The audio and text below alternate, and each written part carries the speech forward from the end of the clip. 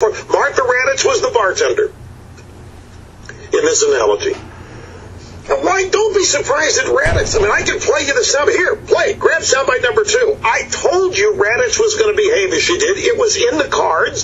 It was predictable. Ryan knew it. It isn't an excuse. You can get mad, and you can say it was unfair, but believe me, everybody else saw that it was unfair. Everybody else saw that it was rude. Everybody else saw this as a stacked deck.